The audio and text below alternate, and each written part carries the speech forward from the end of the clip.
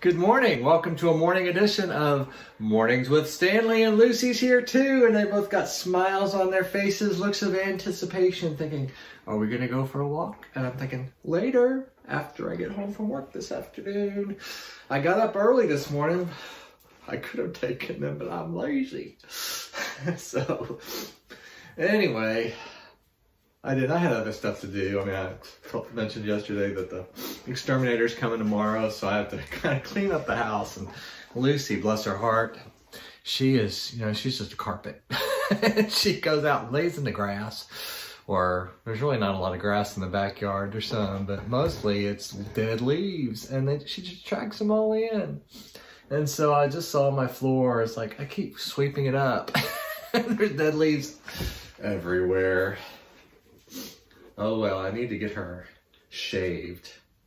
Time for her spring shave down. I think she'll feel a lot better. I like the way she looks when she's got less hair.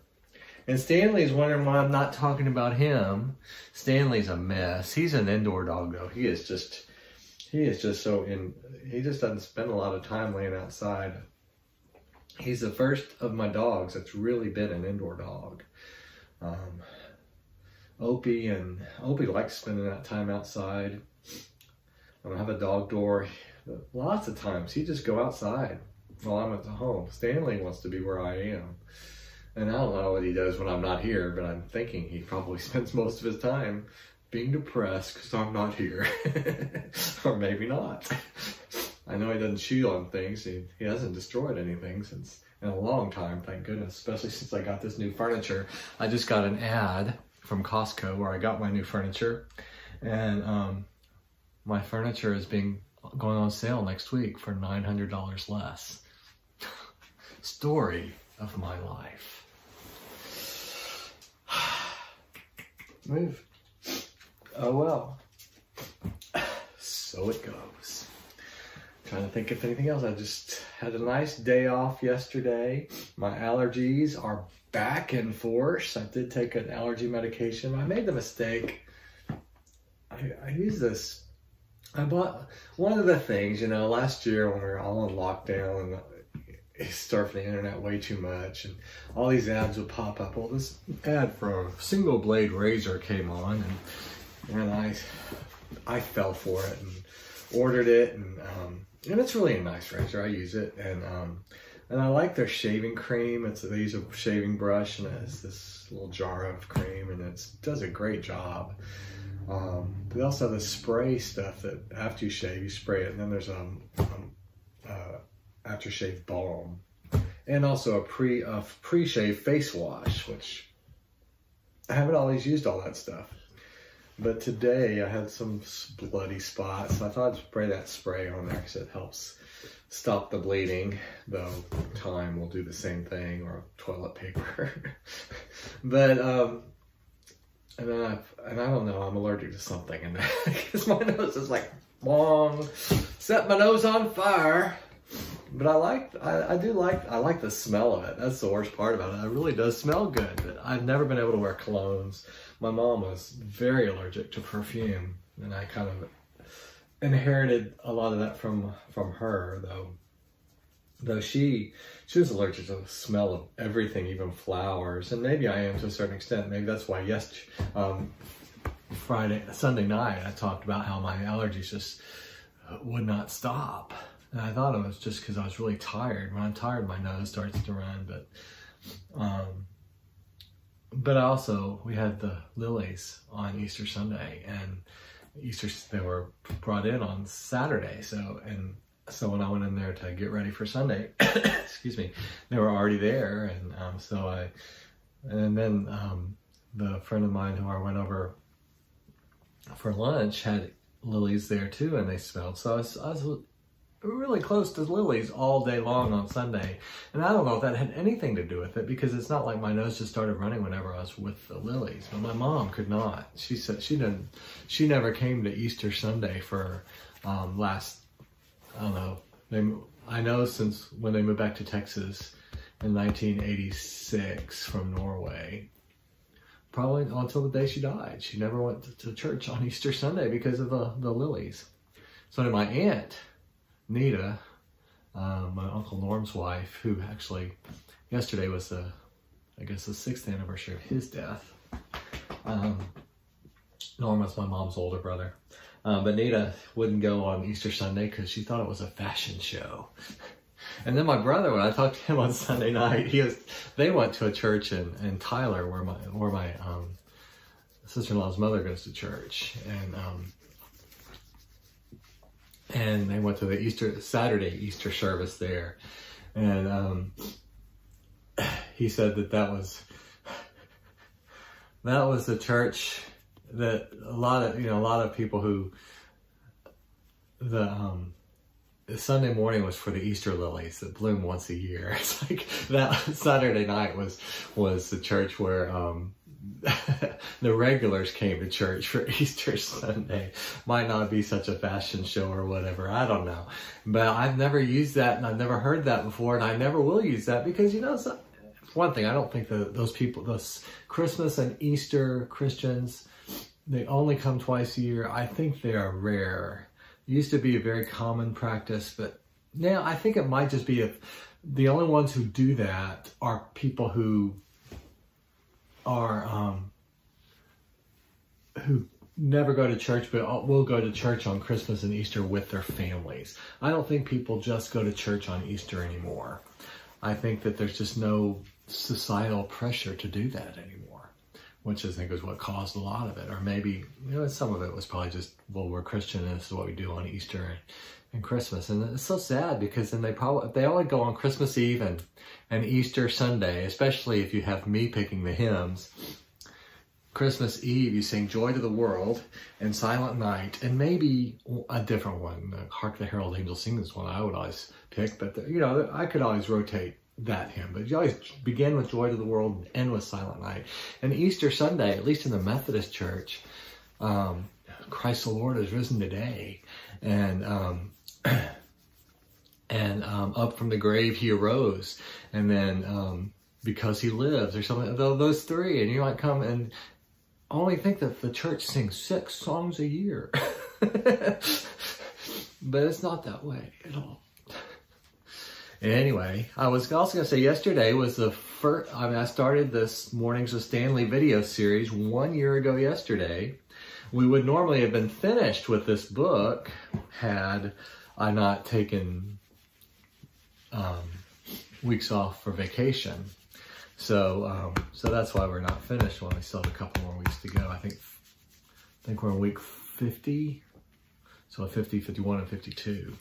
So we'll finish at the end of this month. And then I'll decide if I want to do another year of Mornings with Stanley Jones and this dog and Lucy too. I've already thought about, Jones wrote all these devotional books. Another one is another great one. Well, there's 2. The Word Became Flesh, talking about the importance of the incarnation. And there's another one, In Christ, which talks about all the places in the epistles, mostly, where it talks about being in Christ. Christ in you and you in Christ. And of course, there's also his first he has so many to choose from. His first one was, I can't remember, it's Abundant Living or Victorious Living. I think it's Abundant Living, which, is based on that phrase in Gospel of John. I came to give you life and to give it abundantly. And anyway, I don't know, or maybe I'll stop. I know several people have said they enjoy this, so maybe I'll continue. So maybe I will. I enjoy it too. Gives me somebody other than the dogs to talk to, even though you don't talk back. Okay, Stanley is laying down on my feet. Lucy is laying down on Stanley's feet. Maybe I can read without Stanley jumping up, but I think he's like, why'd you stop? Why'd you stop petting me? Why'd you stop petting me?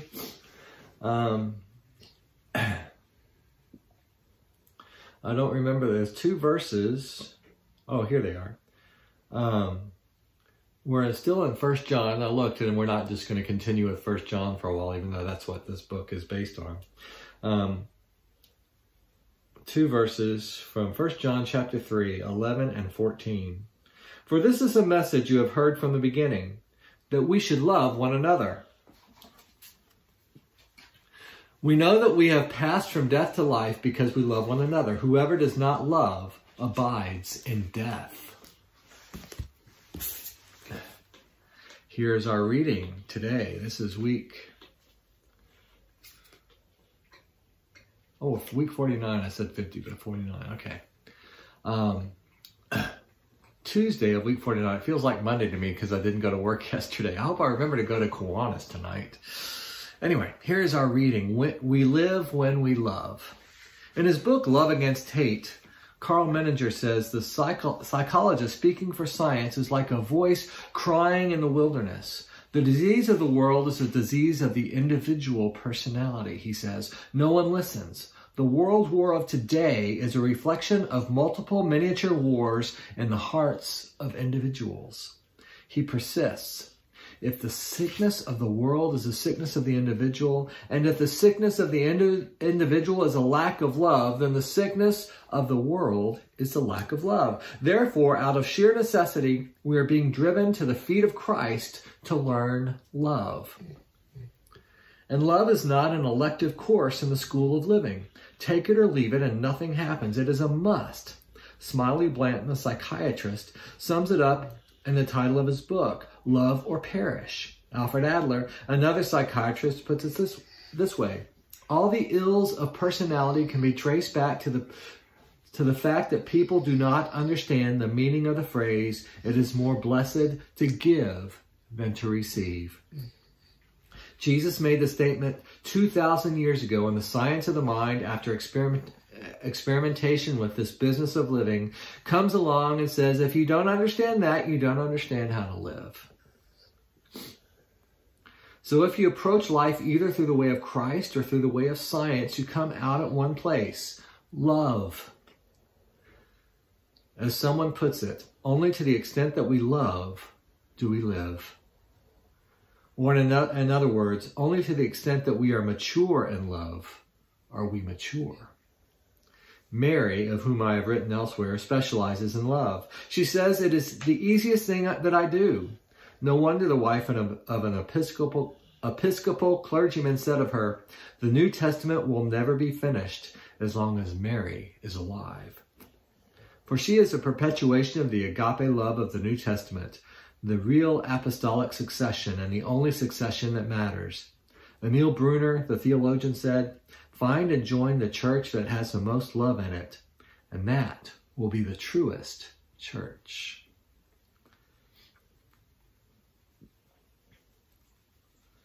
I just love this whole idea, and that's I feel like this is I think I've learned from this, even though I don't live it as well as I wish I did. I do preach this, I think, more than anything, and I feel like sometimes I'm a one-note preacher, maybe a two-note, but still, I don't preach a whole lot of different themes. But I think this is such an important theme, and it's not one that we get partially, but I don't think we get completely. Because, and I know I'm preaching as much to myself as anyone, because love, learning how to love as Christ, and wouldn't all world problems be changed, be eliminated if we all loved like Christ loved, if we all were more giving and more more outwardly focused, looked at the needs of others and tried to meet the needs of others, and if everybody did that, and I mean, wouldn't world wars cease? Wouldn't we be interested in finding a way to give water to everybody instead of trying to hoard water in certain parts of the world? Or, I mean, how would the world be different? I mean, if we were true, I just think of what the kingdom of God in heaven will be like. It will not be the way we think of our earthly kingdoms. There will be no walls, there will be no borders, there will be no language barriers, there will be only unity and people living together of all skin tones, of all colors, of all races, of all nationalities, all worshiping the same God.